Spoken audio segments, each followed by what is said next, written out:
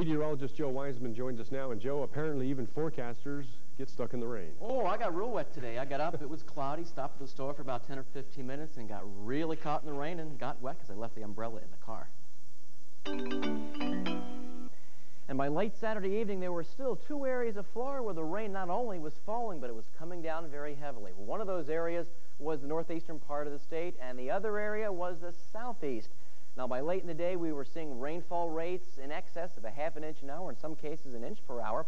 But our first stop today is going to take us well out to sea, and we still see 2 areas of disturbed weather. Now, keep in mind, we're still well into the heart of hurricane season. We're not done yet. In fact, we have to wait till the end of November before we're officially done with hurricane season. And tonight we see 2 areas of disturbed weather, one of which is well to the east of the Lesser Antilles.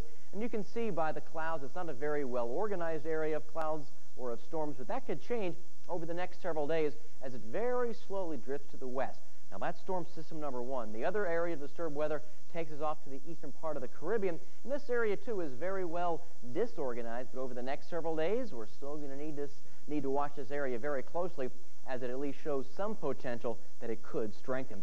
Now on to the Gulf of Mexico, where it's not terribly active. We do see a cluster of thunderstorms in the northern part of the Gulf. And taking a look at the west coast of Florida, looking pretty good. But at the east coast, that late Saturday night was still getting some very heavy rain right around Alligator Alley, eastward into the Miami and Fort Lauderdale areas. Then farther north, right around Interstate 95, from, say, Jacksonville down to Daytona Beach, a threat of showers and thunderstorms was rolling through those areas. The Gulf of Mexico right now covered by an area of high pressure, keeping much of the area dry, but this frontal system has been the focus of showers and thunderstorms, so that will continue moving northward, and it's going to dissipate. So for North Florida, is dry, traveling conditions right along Interstate 10 from Panama City all the way to Jacksonville. There is a threat of showers and thunderstorms in central Florida, including the Orlando area. And as we work our way down to South Florida, West Palm Beach looking pretty good. Cloudy skies right around Naples, and there is a chance of a thunderstorm right around Miami. In Tallahassee on Saturday, we started off with a morning low right around 74 degrees, rebounded to a daytime high of 86. And at the airport, 1/100th of an inch of rain officially, but at your place, you may have had a lot more than that because rainfall totals vary greatly within a small area. Your forecast for the remainder of tonight, partly cloudy skies, some late night fog, a light east wind, and a low temperature right around 71. That takes care of Tallahassee.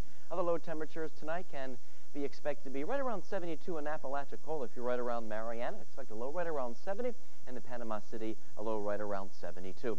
And for your Sunday, expect a partly cloudy day, a southeast wind at about 5 to 10 miles an hour, and a high temperature right around 88 degrees. And over the next several days, we can expect more in the way of sunshine, but by the middle of next week, there is a very good chance of scattered rain.